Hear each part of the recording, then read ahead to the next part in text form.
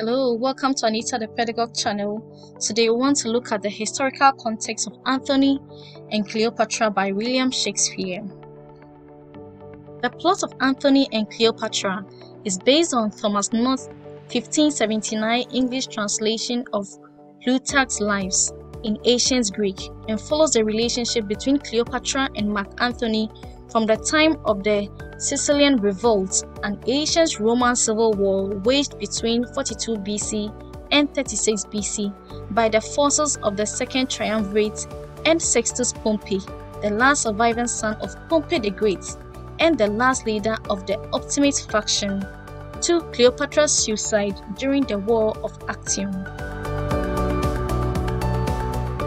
The setting for Anthony and Cleopatra is the whole of the Roman Empire, which includes Egypt. The story's action takes place roughly 2 years after the events of Shakespeare's earlier play about the Roman Empire titled Julius Caesar. At the beginning of that tragedy, Julius Caesar has triumphed over his rival Pompey the Great, the father of young Pompey in Anthony and Cleopatra, and aspires to kingship. Julius Caesar is then assassinated by Cassius and Brutus, who hope to preserve the Roman Republic. Instead, Cassius and Brutus are defeated by Mark Antony and Octavius Caesar, Julius's nephew, who join Marcus Aemilius Lepidus to create a three-man government or triumvirate over the empire. Anthony has taken control of the eastern provinces, including Egypt, while Octavian rules the western provinces. When the armies of the triumvirate track down the armies of the assassins during a civil war, Egypt refuses to participate on the triumvirate side. Anthony summons Queen Cleopatra to Tarsus, Sicilia, present-day Turkey, to explain Egypt's position. But Anthony falls in love with her and returns with her to Alexandria, Egypt. Shakespeare's play begins there in Alexandria.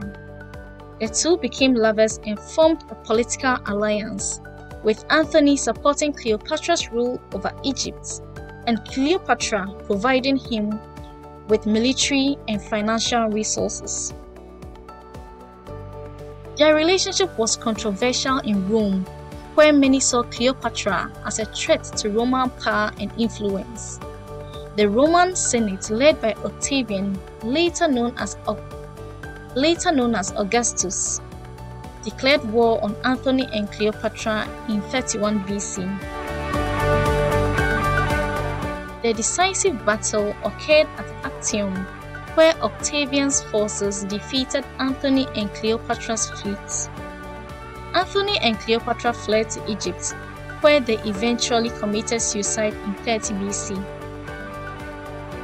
Their deaths marked the end of the Ptolemaic dynasty in Egypt and the beginning of Roman rule over the country. This brings us to the end of the historical context. In this playlist, you will find a summary and analysis of Act 1 to Act 5.